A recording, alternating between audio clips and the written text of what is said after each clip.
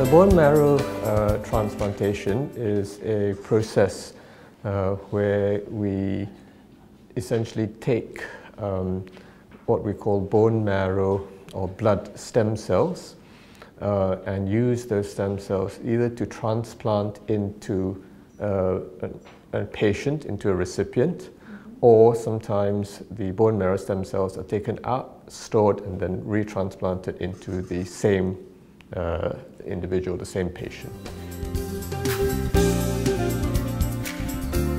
The commonest indication for a bone marrow transplant is a patient with leukemia. And then probably the second most common indication that we see here is for patients with another blood cancer called myeloma. And then after that, there are sort of rarer conditions such as aplastic anemia, myelodysplastic syndrome, certain types of lymphomas who will benefit from bone marrow transplant. And then there's also a range of non-cancerous blood conditions who also benefit from bone marrow transplantation.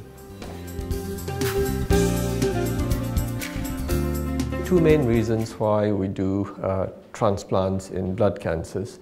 So one, the simpler reason is to enable us to give higher doses of chemotherapy, which could either prolong remission or in certain diseases cure the condition.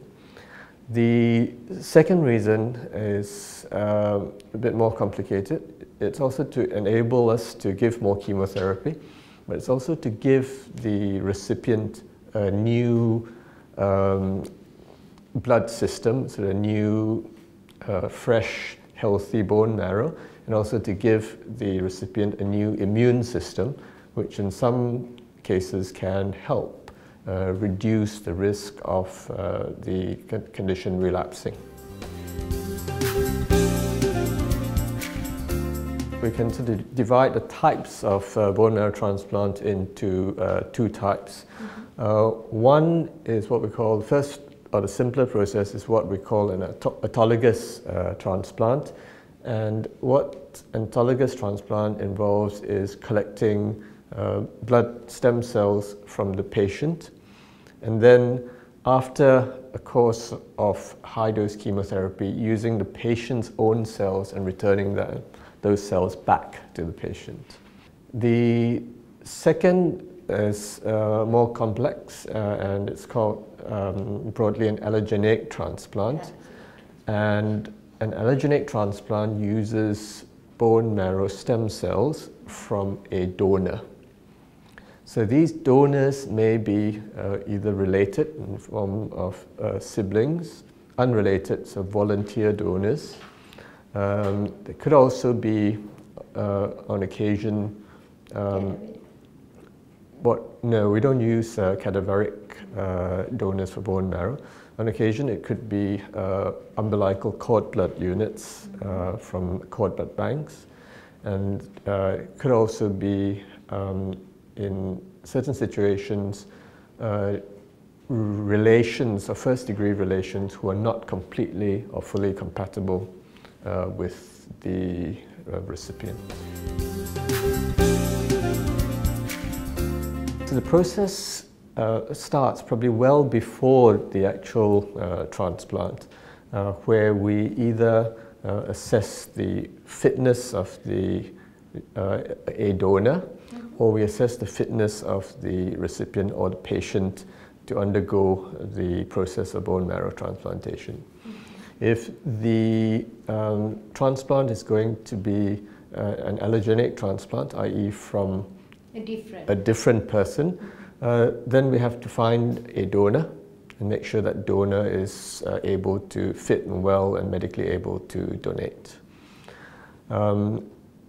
Once all the details and all the logistics have been sort of firmed up, the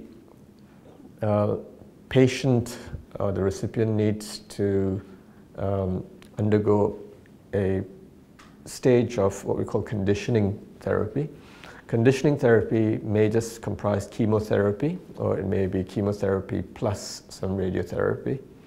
And then after a break of 1 or 2 or maybe 3 days, we infuse the stem cells from the donor or from the recipient, depending on what type of transplant we're doing. Stem cells go into the recipient very much like a blood transfusion, so there's no surgery or no operation as such involved for the recipient. After that, the patient undergoes a period of recovery, which usually lasts for approximately 3 to 4 weeks. So we need to wait for the donated marrow to grow, to produce safe numbers of white cells and platelets and red cells before the patient is well enough to go home.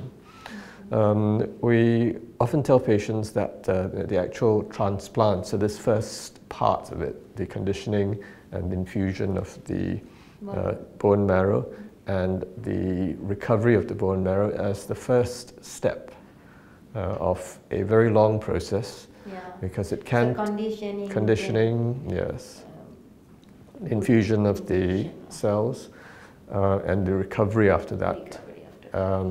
That's the first step of a very long process of recovery. Because although the initial hospitalization for the transplant procedure may be between 4 to 8 weeks, often it takes a recipient maybe 6 months or a year or even longer to sort of fully recover from the effects of the transplant. The recovery phase can be quite long.